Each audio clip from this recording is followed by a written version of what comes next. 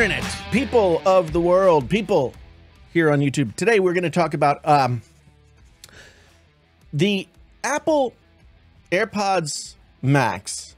After, I think it's been about 18 months, a long-term review of the Apple AirPods Max. Let's have a discussion about them. Now, I have done many reviews of the AirPods Max and others AirPods over the time. There's a playlist that you can click on probably down in the description below if you want to see my coverage from soup to nuts of all the different AirPods that are out there. But suffice it to say that when the AirPods Max first came out, I was trepidatious to begin with. But then when I got the AirPods Max, I was quite impressed. Honestly, I was impressed with the build quality. I was impressed with the overall sound, the noise cancellation. I was even impressed with spatial audio, which I thought was going to be kind of a joke, but it wasn't. It wasn't. I was impressed with the AirPods Max all the way around.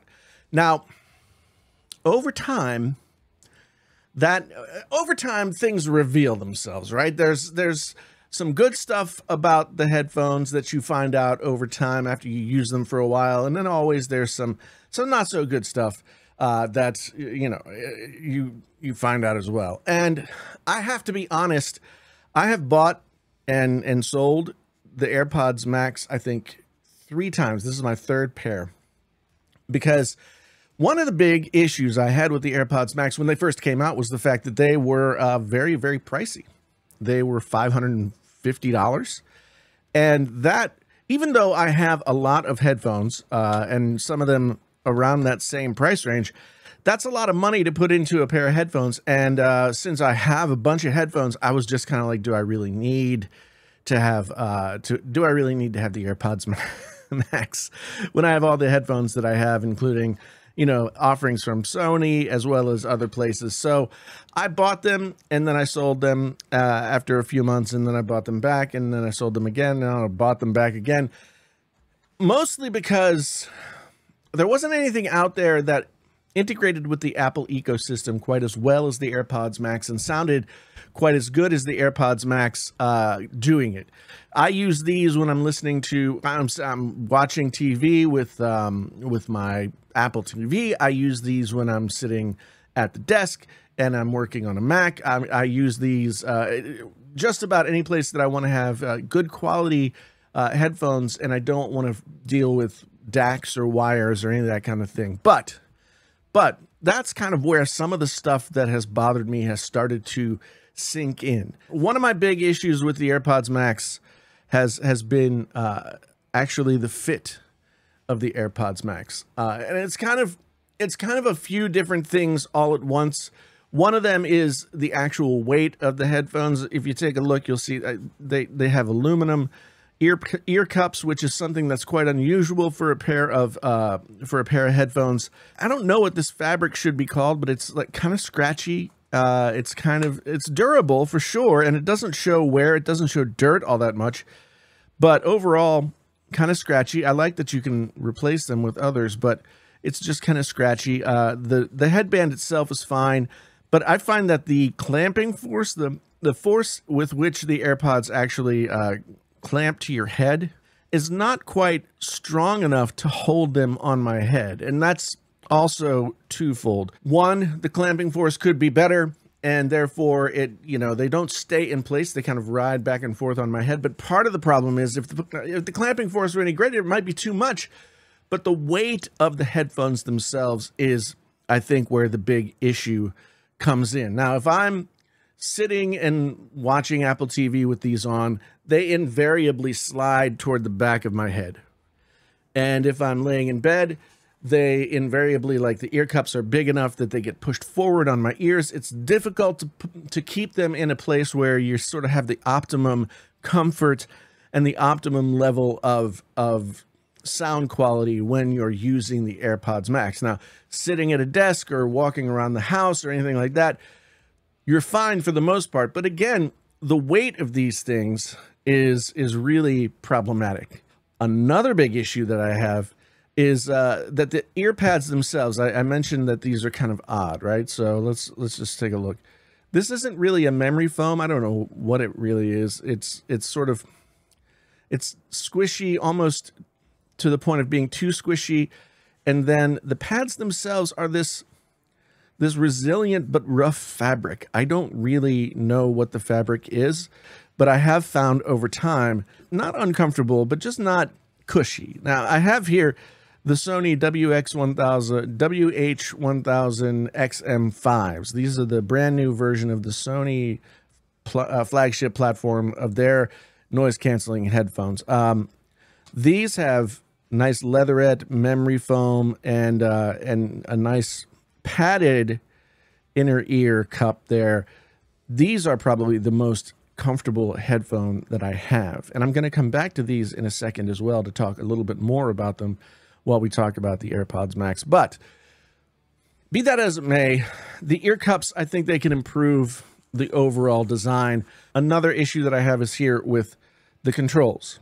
We've got, so this is sort of like a version of the, well, it sort of calls into attention the Apple Watch design. You've got the crown here and you've got the side button here.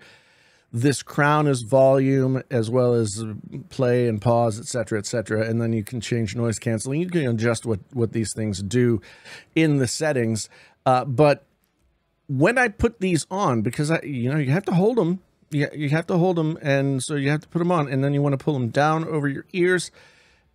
Invariably, even after almost 2 years, my fingers still hit this button or both. And that's annoying. While I like the design, the design detail of calling out the Apple Watch design, I'd like to see these controls move. I don't have any other headphones anywhere that have controls on the top. They're all, somewhere down where my hands wouldn't be. If I'm gripping these headphones to put them on my head, the controls are all down here, so I don't have to worry about that. Whereas these, I mean, it's just right where your fingers go. It wouldn't be a problem if I had adjusted and sort of said, oh, I don't have a problem with it now, but I still am having quite a significant issue with it, and it bothers me. At $550, these are a stretch buy for just about anybody, even myself. I mean, $550 for a pair of noise-canceling wireless headphones. They don't do, that doesn't do high-res audio or anything like that. When Apple released these, they also came out with Apple Music that had both spatial audio as well as the entire catalog of Apple's music went to high-res audio, and they could not pass the high-res audio because if you're not familiar with the way that wireless headphones work, Bluetooth can't pass the bandwidth necessary to get the high-res audio through, so they couldn't do that. Now, if they had a normal headphone jack that was an analog circuit in here, you could get high-res audio that way if you had something that had a headphone jack, but instead they made a 3.5 millimeter cable that plugged into this lightning port, and that didn't pass high-res audio either. So it was kind of a mixed bag when it came to what Apple was offering with their streaming service and what Apple, offered with the AirPods Max. And at a very high price, you would think that there would be something a little bit more.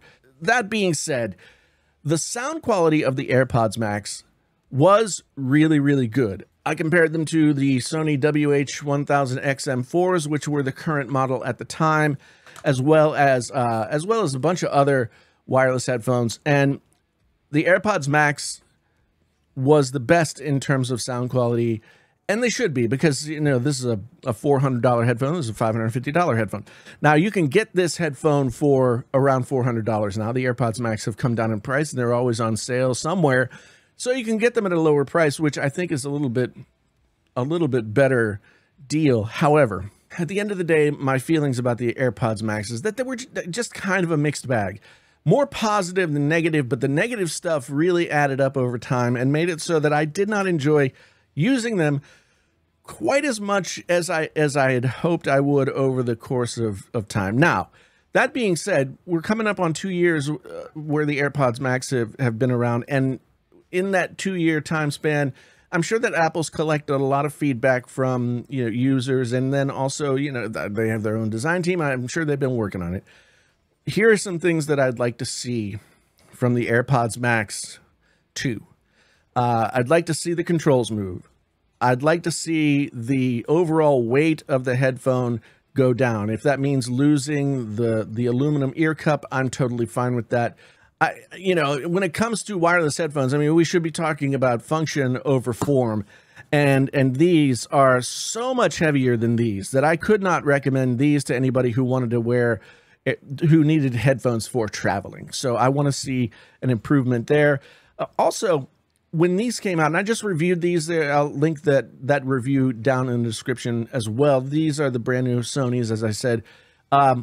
Sony has sort of perked up and listen to the AirPods Max, maybe listen to some of their other competition. The sound quality of the XM5s here sounds better to me than the AirPods Max. And so when you've got a $400 headphone that's sounding better than the $500 headphone, I think we need to see the AirPods Max do a little bit better in the sound quality department.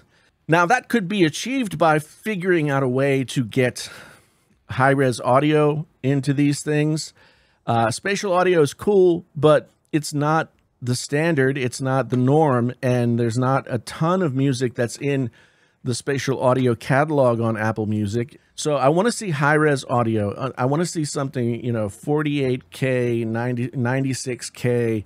I want to see better quality audio coming into these. If that means that we need a 3.5 millimeter jack here instead of the Lightning, then that's fine. Overall, the AirPods Max for a first generation product, very, very good. But I think it also they also show the first generation nature of the AirPods Max in some of the choices that Apple made in terms of design and in terms of the features that they included. The noise cancellation on these is fantastic. The sound is really, really good. And they are a very, very good headphone for anybody who's sort of entrenched in the Apple ecosystem. But if you're entrenched in the Apple ecosystem, you want to be able to listen to the best quality audio, and you can't do that on these right now. And you want to be able to have comfort for the amount of money that you're spending. So I'd like to see that taken care of with the AirPods Max. You let me know, what do you want to see in the AirPods Max? How's your experience been with the AirPods Max? Let's have a boisterous discussion down in the comments below. I'd love to hear from you as always. Once again, thank you so much for being here. My name is Jason. This is Painfully Honest Tech. Tech so honest it hurts. Until the next time, I'm out.